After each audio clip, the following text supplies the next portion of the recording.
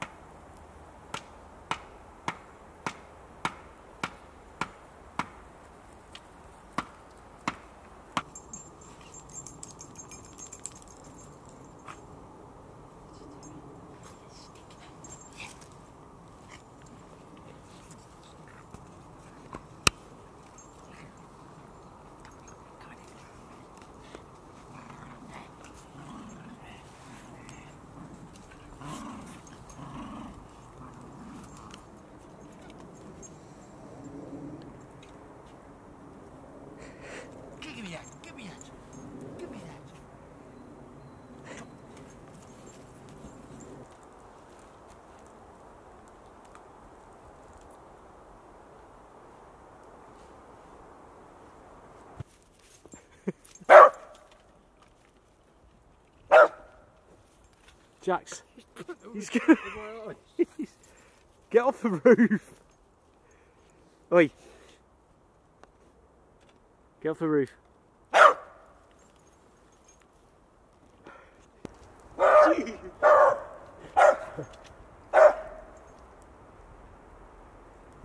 give me that, fish me.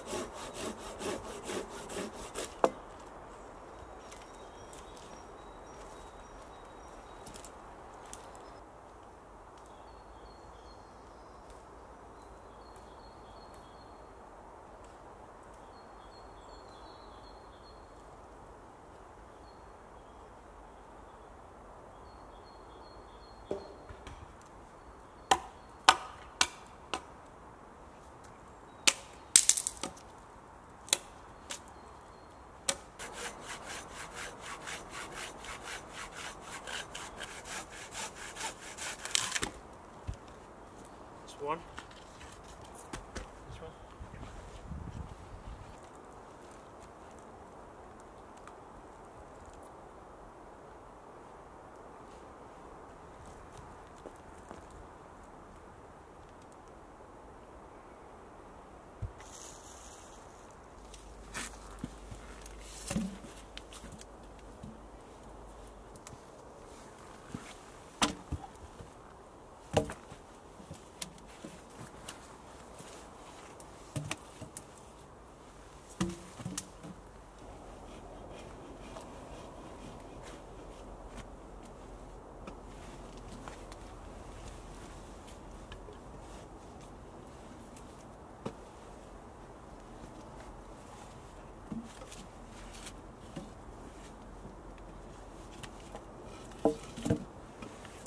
Back out in the woods, welcome to TA Outdoors and another episode of the turf roof Viking house.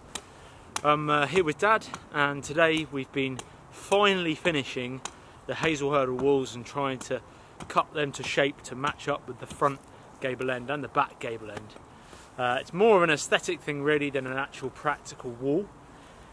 I guess to make it stronger and make it windproof, we would put some daub on top of the wattle with the clay, but that's going to need a serious amount of clay, and we don't have enough clay. We don't have any clay in this area. We used everything we had on the Saxon house, so really it's going to be more of an authentic looking storage shelter than it will be an actual livable house. But it's been a great learning experience along the way, and what we're doing now is just building the raised bed for the inside of the shelter, because this is probably just going to be a one-person shelter. The Saxon house is a two-person shelter, but to be honest, if you laid people out on sleeping bags, you could probably get 10 plus people in there, no problem at all.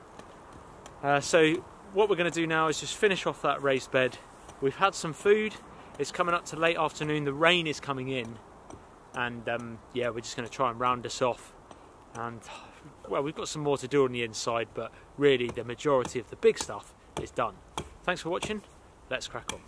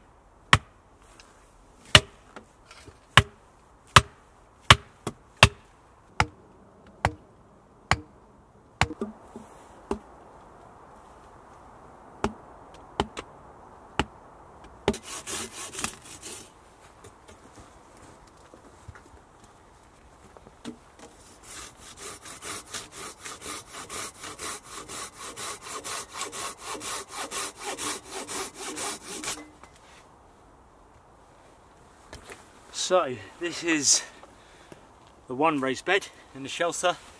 Like I say, the walls are still open with the hazel.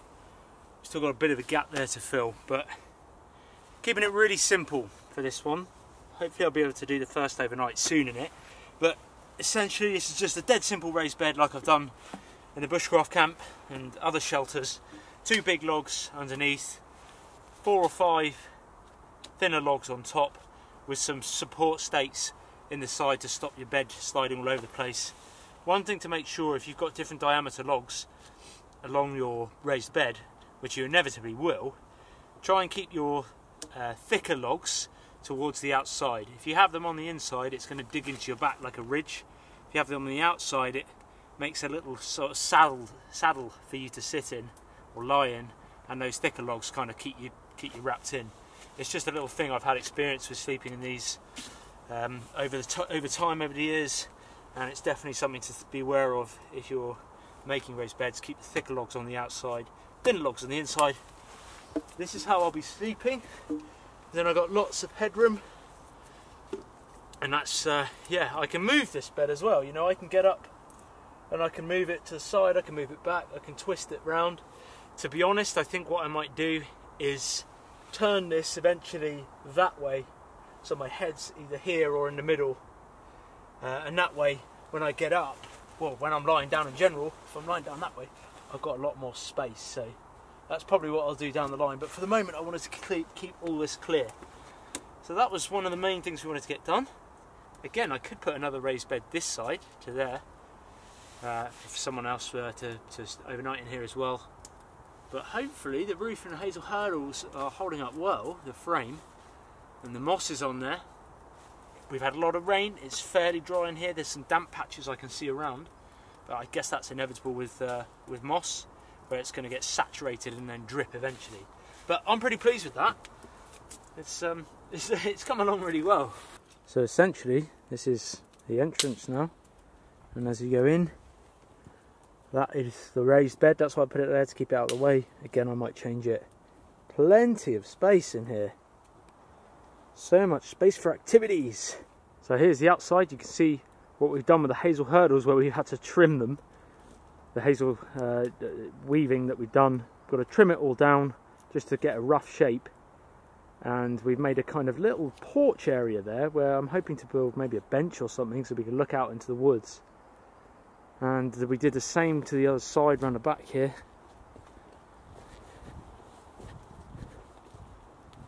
Just there. Doesn't look pretty, and there's gaps obviously, but it's serving a purpose at least. Little sort of primitive hut. Don't think the Vikings would be too impressed with it. But hey, it's come along well. Almost complete. And there's the Saxon house rocking as usual. Do you think we're nearing the end, Dad, of that shelter? Yeah, I'm nearing the end, okay, no question of that, yeah. Well, it's pretty good now, isn't it? I think you're sick of hazel hurdles. It's on a par with digging the hole out of the Saxon house, digging that down. It's soaring with the Katana boys, the hazel hurdles. They're so springy, it's not a satisfactory work ethic like you would get sawing a nice 10-inch log. It's a nice feeling, isn't it? It's much easier though to work with the hazel hurdles when they're built rectangular or square than having to weave triangular sticks in there. It would have taken so much longer. It's easier to just do that, cut it to shape, and then whatever waste we had we used on the fire and cooked with as well. Yeah. But thanks so much for watching, we do appreciate it. I said on my Instagram recently, someone said somewhere, a subscriber, that my channel's now one of the biggest, or the biggest bushcraft YouTube channel, which I've never really focused on numbers much, but that's really awesome. I'm very proud of that, and yeah, I just think it's a great achievement. And thank you for all my support. I owe it to you guys, my very loyal fans. The both TA Fishing and TA Outdoors fans are very loyal. The Awesome Army, we call them. They come across. Yeah, the Awesome Army. It's it is humbling. And well, they followed your story, haven't they? Well, you know, I've come a long way from a punk kid in the woods building a fort. Come a long way since then. But yeah, it's been well, what a learning curve. I mean, we went from that to epic Viking houses, Saxon houses, turf roof houses, pallet cabins, pallet wood cabin, 15 million. Just awesome things. But it's more about the process and the learning experience along the way that for us has been, you know, and the interaction with you guys. That's what it's all been about.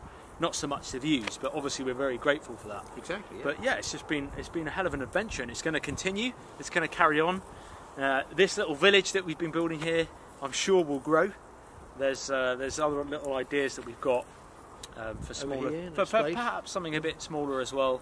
We've still got a bit of space, and we can turn this into a real little community area. But yeah, thanks so much. I really do appreciate all your views, all your comments. And you've been busy with Eve as well, so you know, we've had a shocker of a winter. It's not cold, but just rain. I mean, it rains in England a lot. We're known for it. Well, the UK in general, because it's a maritime climate. But this past year, has been something else. I think we've had record flooding.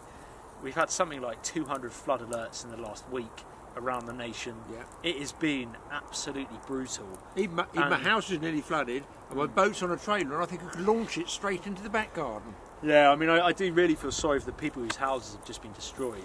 Thoughts are with them. You know, that's hard to build up from. I remember when I was a kid, your house got done, didn't it? It got flooded. We went to Mexico marlin fishing, and an overflow ran in the roof, and then somebody about a week later we had a big easterly flow, a high blocking flow of air, and it went up under the eaves, froze the pipe, burst the pipe, kept running. Because it runs inside and it's just a sheet of glass on the outside, and somebody said that shouldn't be there. My aunt, I think it was. Yeah. My mum at that time was alive and came in, and she was in tears. They were I the remember first one Mum to crying see it. when we went Yeah. in, and it was like nearly knee high. Yeah, around the whole house. We know what floods are about, so Yeah. thoughts are with the people that have got the floods anywhere in the world, really, because It's terrible. It our is house really. 6 months up the road, even with all the drying out, the dehumidifiers, all the painting done, it still bubbled the paint. It's still in the wood, so Yeah. God knows what's underneath. I know, it's scary stuff, but I mean, you know, this is British. This is the weather. This is the climate that we This is have what we get nowadays. now, yeah. Much more extreme climate. You have the bushfires in Australia, obviously the flooding over here, flooding all around the world. And the locusts. Yeah, these locust swarms. That's a new one, isn't The it? locust swarms, on the news the other day, a guy was saying they could increase 500-fold. Wow. Wow. Imagine they're Some gonna sport eat- for the birds. They're going to eat your house. Yeah, they will. It's crazy. But you know, you've got to stay safe out there. But the main thing is getting out there and enjoying it. And that's what we've been doing. That's what we'll continue Absolutely, to do. If you are interested, do check out Dad's channel, TA Fishing. Like I say, weekly videos on there. If you're interested in helping to support myself and Dad, we do have a little merchandise website called taofficial.com, where we do a range of merchandise which we ship out internationally as well. And it's just a little way of people to show their support. And yeah, don't forget to follow us on social media platforms, Instagram, Facebook. There's all links in the description below. And so thank you so much for watching. I don't know what we're going to be doing next, but we'll be back out in the woods, I'm sure. We might be down your way. We might be down in the bunker and having a go at that. But either way, thanks for sticking along, and we'll catch you guys in the next video.